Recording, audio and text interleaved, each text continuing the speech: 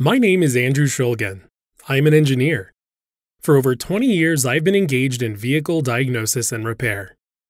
These vehicles have been cars and trucks equipped with gasoline, diesel, compressed natural gas, propane, and biofuel engines. As I gained experience, I gradually learned to choose the right diagnostic device, which, in each specific case, made it possible to find the problem easily and quickly. In some cases, just a multimeter was all that was needed. In other cases, a scan tool was required. And still others, it was necessary to use a test bench to check fuel injectors or some other equipment. Over time, the list of my equipment got longer and longer. I even use the dollar bill diagnostic method sometimes. You simply hold a piece of paper against the tailpipe of the running vehicle. A cylinder misfire will be readily indicated. A quick and dirty method, simple to use, but not very accurate, and you don't know which cylinder or why it is misfiring. If a misfire is suspected, a scan tool is connected and the error codes, commonly referred to as DTCs for diagnostic trouble codes, are read from the PCM, Powertrain Control Module Vehicle Computer Memory. DTCs P0301, P0312 directly indicate the number of the misfiring cylinder. As an example, P0301 indicates a misfire in cylinder number 1, and P0302 a misfire in cylinder number 2. Unfortunately, there are cases where the engine control unit cannot determine specifically which cylinder or cylinders that is or are misfiring. In these cases, the computer will set a P0300, which is interpreted as random or multiple cylinder misfire detected. The misfire code itself does not provide any insight as to the specific reason for the misfire. There are 4 areas that can cause a misfire and/or misfire code to set, namely the ignition system, the fuel system, the engine mechanical condition. Additionally, the code may be falsely set by items such as the drive belt, water pump, air conditioning compressor, various bearings, or simple software problems. The PCM software can detect and display changes in the crankshaft's angular velocity, or speed if you will. The crankshaft speed should speed up after each cylinder's firing. If it does not, a misfire is indicated. The PCM knows which cylinder that did or should have fired and can set the appropriate DTC. If the misfire is occurring at idle, a very efficient method for troubleshooting is to swap, one at a time, the ignition coil, the spark plug wires if used, or even the injector with a cylinder that is not experiencing misfires. If the misfire moves to the other cylinder, as indicated on the scan tool, the defective part is found. Diagnosing parts by substitution is sometimes referred to as swaptronics. The part substitution method works well if the misfire is consistent and repeatable. It also depends on the PCM software being able to consistently identify the misfiring cylinder, especially if the misfire is random and/or inconsistent. Despite the presence of a variety of equipment and experience with it, I still often encounter difficulties in the diagnostic process. Often there were cases when, even after spending a lot of time on diagnostics, I could not, without partial or complete disassembly of an engine, unambiguously determine which system was malfunctioning. Was it the fuel injection system, the ignition system, or engine mechanicals? Intermittent and random problems are by far the most difficult and time-consuming problems to diagnose. I learned early on in my career as an automotive technician that a major contributing factor to a technician's and shop's success is the ability to diagnose problems quickly, efficiently, and correctly. If a problem is misdiagnosed, valuable time is wasted, parts may be unnecessarily replaced, vehicles go unrepaired, and the customer loses confidence in the technician's and the shop's abilities. Also, the shop may have to pay for the unnecessary parts. Some of the components on modern vehicles can be very expensive. So I realized that timeliness and accuracy in the diagnostic process was extremely important and set out to develop diagnostic techniques that would fulfill these needs. And by 2008, I succeeded.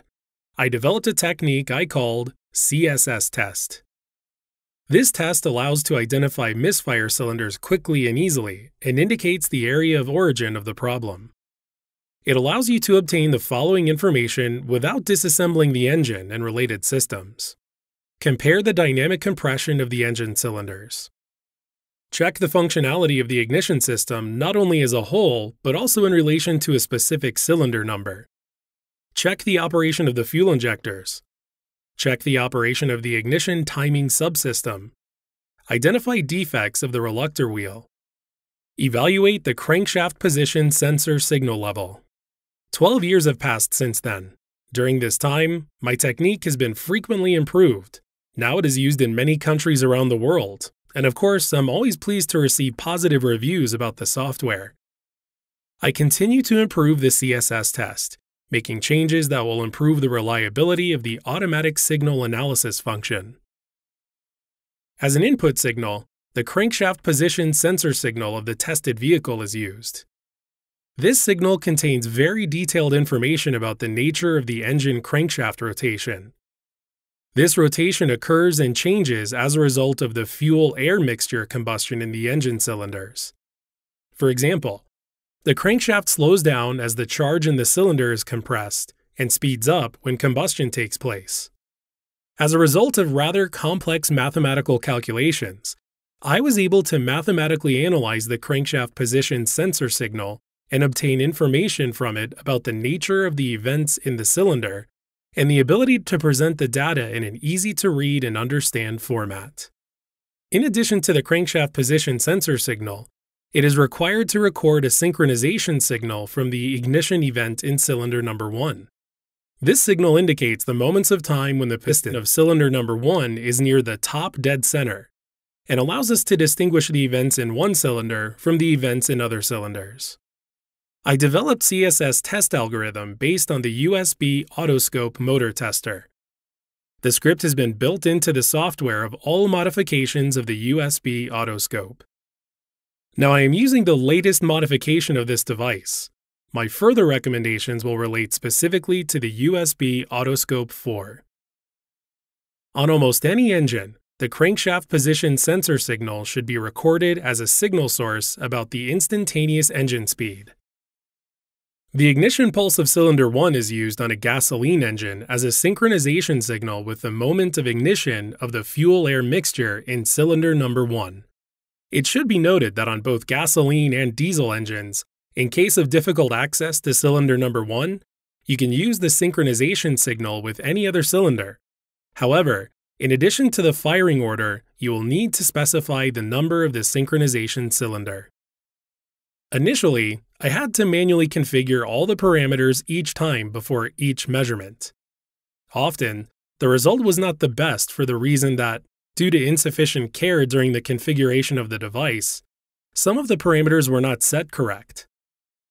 In this case, you had to start the device again, configure it correctly this time, and repeat the test. And this required additional investment of time. In order to exclude the occurrence of errors when setting up the device before taking measurements, the optimal parameters of its operation were saved and built into the Modes menu of the USB Autoscope program. At the moment, there are 3 preset modes: CSS, CSS 4-channel, and CSS Diesel. All of them are combined under one tab and are available through the menu, Modes, CSS. For a standard CSS test on a gasoline engine, use the CSS mode. For a standard CSS test on a diesel engine, use the CSS Diesel mode. The CSS 4-channel mode is intended for extended testing of the engine management system using additional channels of the motor tester and the capabilities of the algorithm. We will come back to this additional feature at a later time.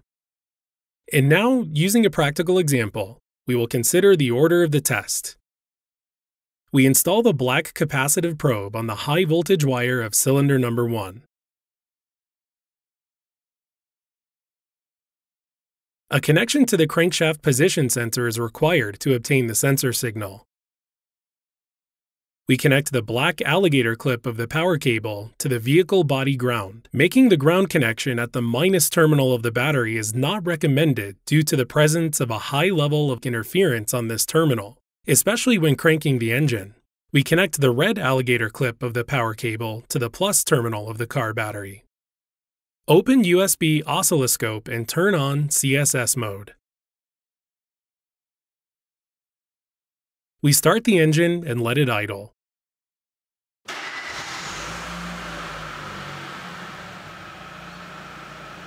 In the program window, turn on the recording and after a couple of seconds raise the engine speed to 3000 RPM. We close the throttle and wait for idle speed.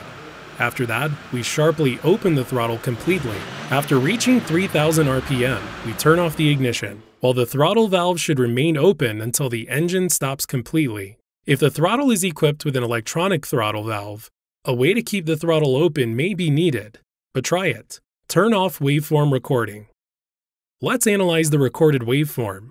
For this, in the USB Autoscope program window, select Run Script. As a result, we get several report tabs. Tab Report Text. Here you can see the formula of the reluctor wheel 60-2 and the number of teeth from window to TDC 15.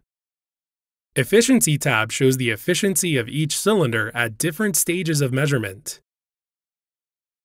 The timing tab shows the relative ignition timing depending on the speed and load. The toothed disc tab displays the reluctor wheel and crankshaft sensor parameters. Let's go back to the efficiency tab. Here you can see that the compression in all cylinders is the same. The ignition system is working properly. There are also no problems with fuel supply. Consider separately the operation of each cylinder. It can be seen that all the engine cylinders worked the same at all stages of measurement.